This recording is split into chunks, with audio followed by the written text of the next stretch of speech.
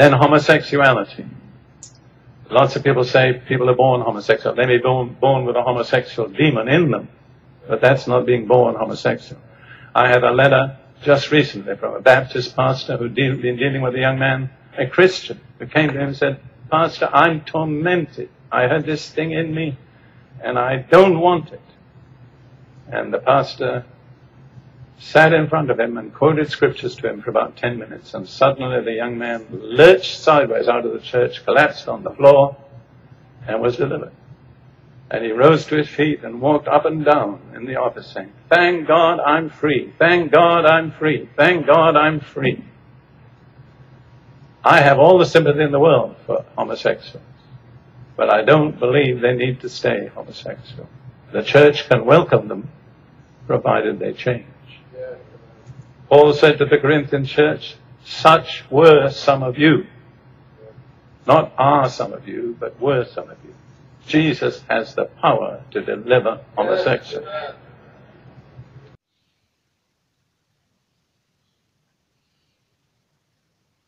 Dear brother and sister, if you meet Jesus, you cannot stay the same. You can become religious, you can join a church, you can do all sorts of things and radically be unchanged. That's the problem with these people. They deny the power of God to change people radically.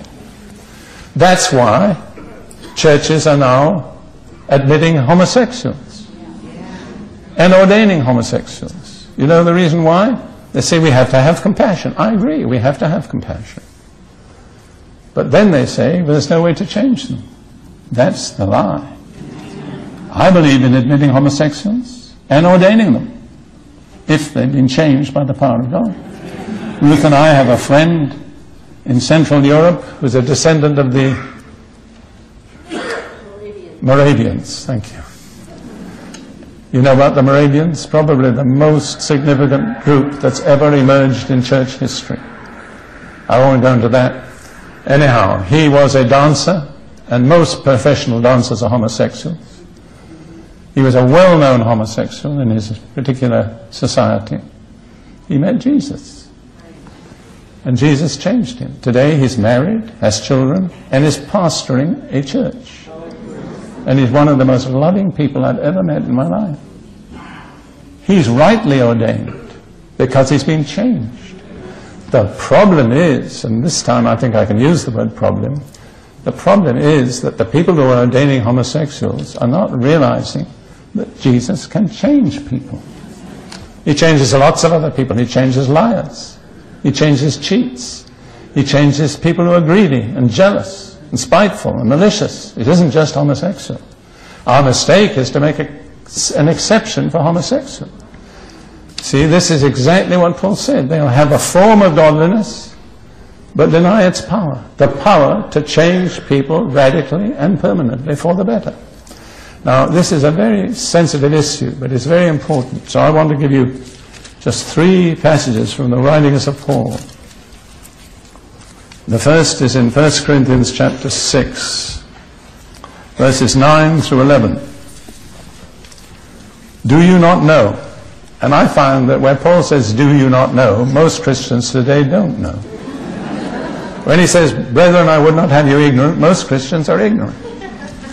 It's surprising. It's gone on for 19 centuries and it doesn't seem to have changed much. Do you not know that the unrighteous will not inherit the kingdom of God? Do not be deceived.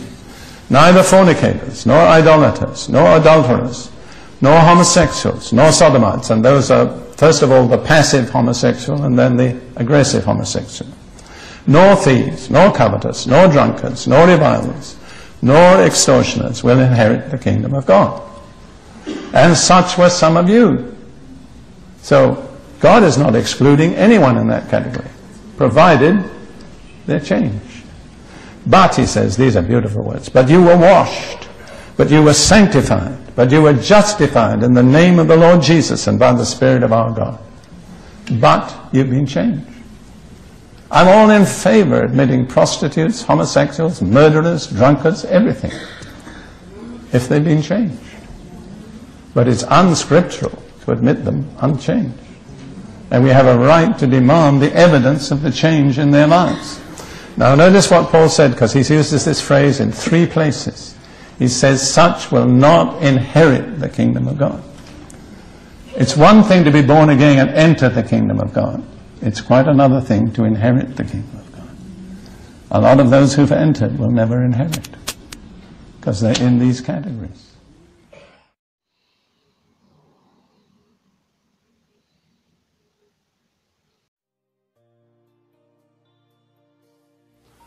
A woman, a very fine Christian woman, came to me with real grief. She said, we've just had a letter from my son who's at college telling us that he's been homosexual from the womb, that he was born a homosexual.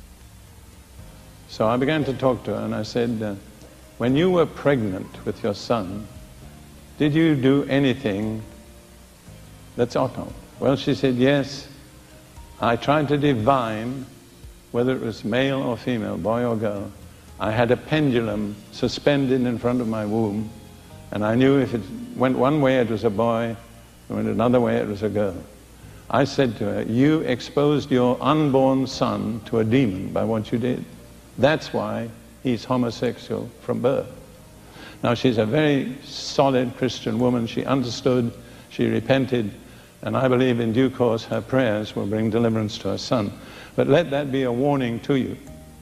You cannot fool around with the occult in any form or shape. And if you want a further definition of the occult, it's in my book.